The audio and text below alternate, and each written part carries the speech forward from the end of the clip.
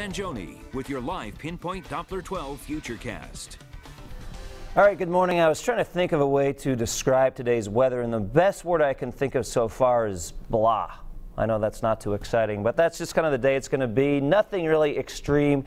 A fair amount of cloud cover. In fact, that's what we're talking about this morning, seeing a lot of those clouds on our cameras, and they'll be with us at times today. I think especially inland we get some breaks in the clouds here and there. 1 o'clock in the afternoon, notice a slight chance of some showers or even some drizzle along the south coast, even though most of the time it will not be raining. As we work overnight through tomorrow morning, chance of a little more drizzle. Notice the low clouds working in.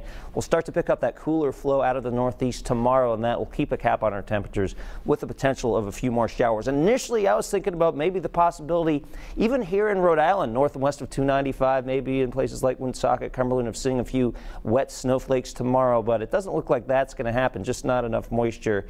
And in terms of temperatures, that'll actually try to warm just enough tomorrow to turn anything that really falls from the sky over to rain. Now, as we go into Tuesday, some clouds stick around, still the chance of a few showers lingering in the morning as well. But I do want to emphasize that the next several days, most of the time, it's not raining and we don't have any washouts in the forecast, at least in the short term.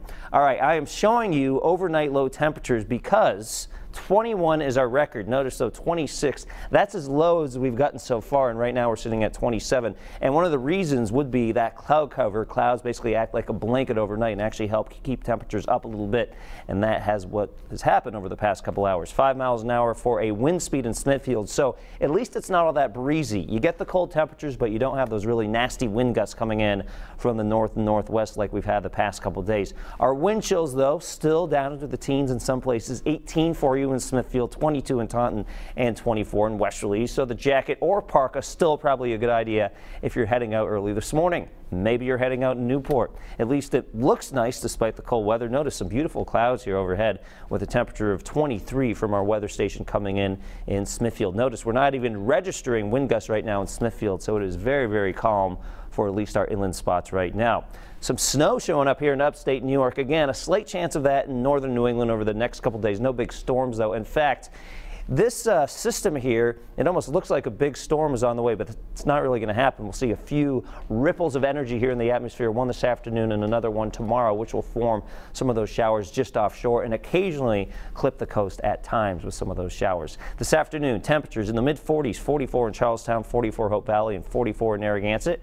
Northern Rhode Island temperatures also in the low to mid-40s. So we get slightly milder temperatures than yesterday, but we don't get quite as much sunshine. 44 in Seekonk, 43 Fall River, and 42 in Taunton.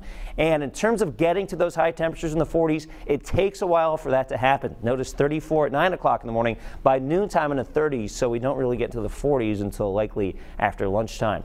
7-day Futurecast shows I put a big old cloud for tomorrow. No showers on the map because I don't want to sell tomorrow as a rainy day because it will not be. But remember, a few showers are possible with that cooler, moist northeast breeze. And then we do get to some 50s with the chance of some showers towards the end of the week. You can always get an updated Futurecast over on our website at